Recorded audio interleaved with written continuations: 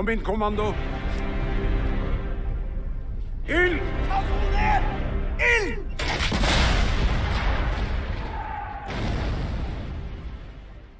The Battle of Drøbak Sound, as featured in The King's Choice from 2016, a Norwegian film focusing on Norway's leadership in the days before and immediately after the German invasion of the country.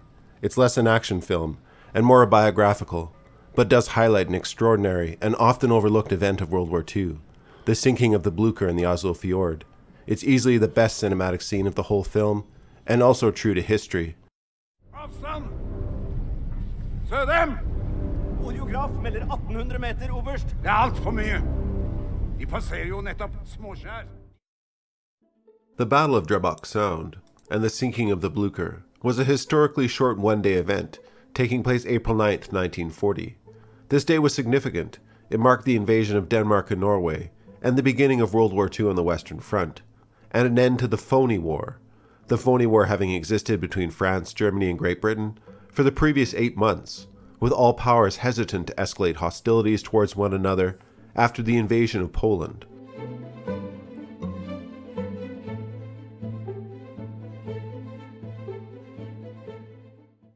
At the outbreak of World War II, Norway found itself stuck between the superpowers of Germany and Great Britain, each pressuring the nation to side with one or the other.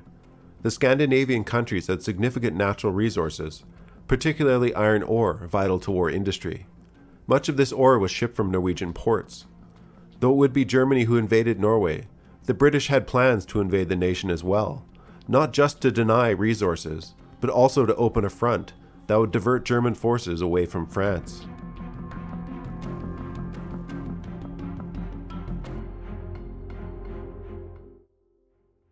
Believing a conflict over Norway was inevitable, the British began to mine Norwegian waters, which would have prevented iron ore reaching Germany and hampered a German invasion. However, this was delayed by political interference, which was to be catastrophic for the British, as the laying of mines only began April 8th, one day before the German invasion. The operation was incomplete and ineffective.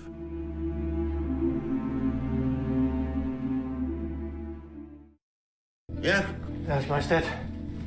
Utenriksminister Koht ringte. Han ba meg meddele dem at fremmede krigsskip på vei inn i ytre del av Oslofjorden. Immediately before the April 9th invasion, the political situation in Norway was chaotic, as the Norwegian government was actively protesting the sudden mining of its territorial waters by British warships. As a German flotilla, led by the cruiser Blücher, headed up the Oslo Fjord as part of the German invasion of Norway, instructions had not been received throughout the Norwegian military, confirming they were indeed at war.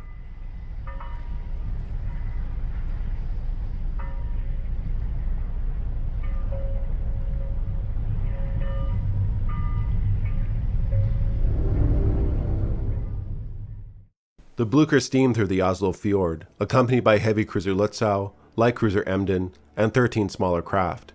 It was largely expected they would take the fortifications by surprise, and that the Norwegian military would not engage them. However, they would be taken on by the aging coastal forts guarding Oslo. At first unsuccessfully by 2 smaller island forts with 15-centimeter guns, but eventually by the Oscaborg fortress, equipped with 28-centimeter guns and torpedo batteries. The Blücher was a Hippa-class heavy cruiser, a conventional design, but outfitted to be state-of-the-art. She was heavily armored, displaced 16,000 tons. She mounted 8 8-inch guns and 12 4.1-inch guns. She was the best in her class the world over.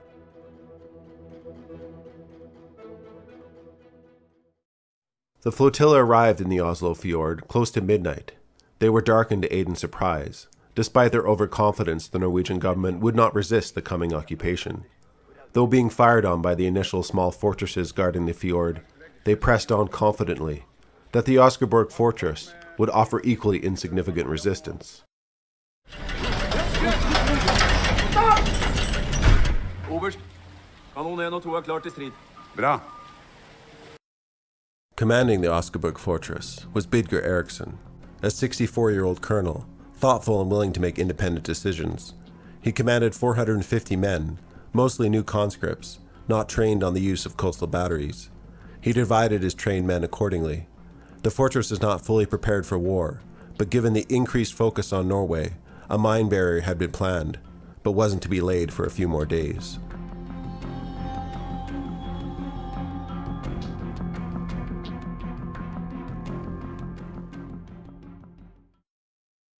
Eriksson, when witnessing the Blücher attempt to press its way towards Oslo and past the fort, identified the ship as hostile, given its darkened state, though he could not confirm its nationality. His command to fire would become famous, stating, "Either I will be decorated, or I will be court-martialed. Fire." Ild! Ild!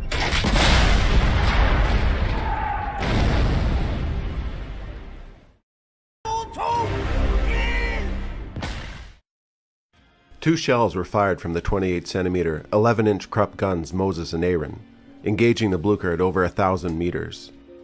The guns were firing 255-kilogram high-explosive shells.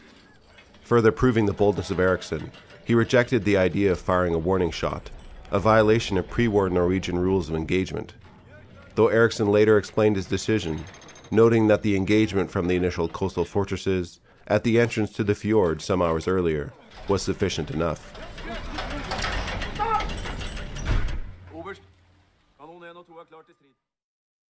Both shots hit the Blücher, one penetrating the side of the ship, exploding inside a magazine containing oil, incendiary bombs, and other munitions.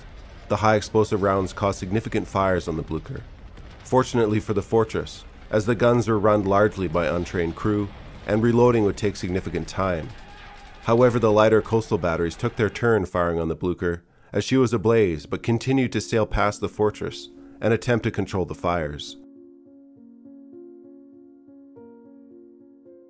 Despite the intense crippling of the Blücher, which included her steering, she managed to sail past the fortress.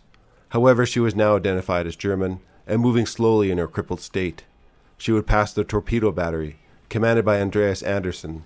Andersen was assigned to temporarily command the battery, as the regular commander at the time was sick.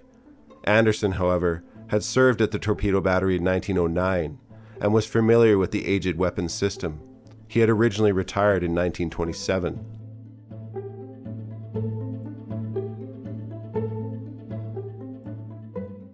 When the Blücher slid past the torpedo battery, at a range of only 500 meters, Andersen knew just where to place his 40-year-old Whitehead torpedoes, weapons of the no longer existent Austro-Hungarian Empire.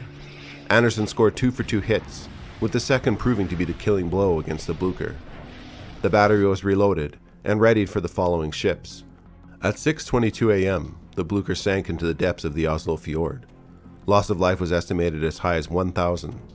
Well before the Blücher sank, the remaining German naval force retreated, fearing mines, unaware of the torpedo battery.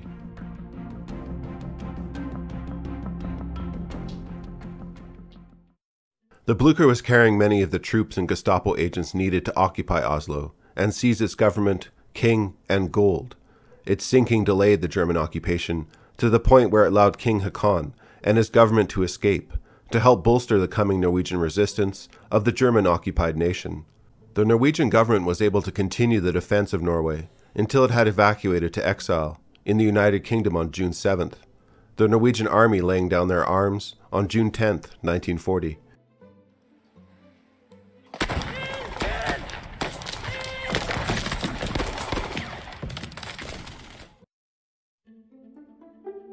Alright, I'm Johnny. Thanks for watching this brief on an interesting and often overlooked battle of World War II. I think this is one of the many great underdog stories of the war. As always, feel free to share any insight on the topic or stories of your own in the comment section, and we'll see you next time.